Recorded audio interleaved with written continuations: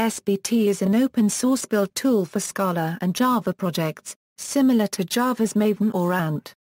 Its main features are native support for compiling Scala code and integrating with many Scala test frameworks, build descriptions written in Scala using a DSL, dependency management using Ivy, continuous compilation, testing, and deployment, integration with the Scala interpreter for rapid iteration and debugging, support for mixed Java Scala projects. SBT is the de facto build tool for the Scala community, used by the Lift web framework and Play framework. TypeSafe Incorporated, Scala's commercial outlet, has called SBT arguably the best tool for building Scala projects, with the two most prominent key features being incremental compilation and an interactive shell. When continuous compilation mode is entered, the Scala compiler is only once instantiated, which eliminates subsequent startup costs, and source file changes are tracked so that only affected dependencies are recompiled. The interactive console allows modifying build settings on the fly and entering the Scala REPL along with all class files of the project. The popularity of the incremental compilation has prompted TypeSafe to extract this feature in the form of an independent component called Zinc. SBT had already fed back into the Scala standard library before, when its process API was adopted in Scala 2.9. Build files. An SBT project can be configured using either a light configuration or a full configuration. Light configuration files consist of multiple Scala expressions in a SBT file. Full configuration files are complete Scala programs that use SBT as a library. Below is an example of light configuration. Example use: SBT may be invoked for each build command, or it may enter interactive mode if no command is given.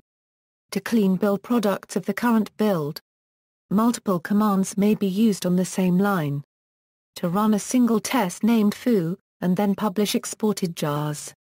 Extensibility and integration: the functionality of SBT can be extended through a plugin architecture.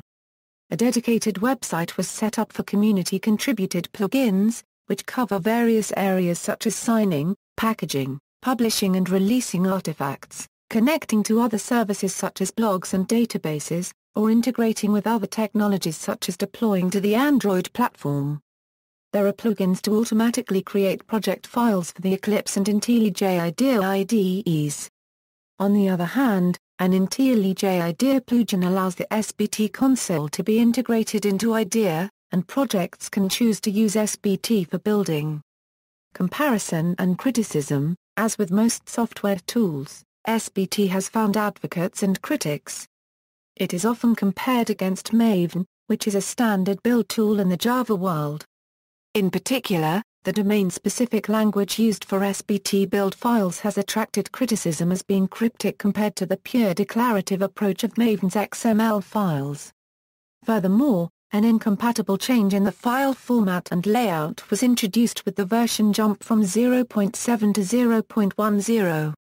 Due to the maturity of Maven and SBT being rather young, it has also been said that Maven provides a greater number of plugins and that SBT's documentation is lacking, although others say that the quality of documentation is improving. The SBT project uses SBT to build itself, and considers that dogfooding is a positive feature. To the Debian project, however, that is considered a circular dependency, that they try to minimize. As a result, SBT is not a Debian package. References. See also, List of build automation software. External links. Official website, official GitHub repository, Getting Started with SBT, an archive of SBT launchers.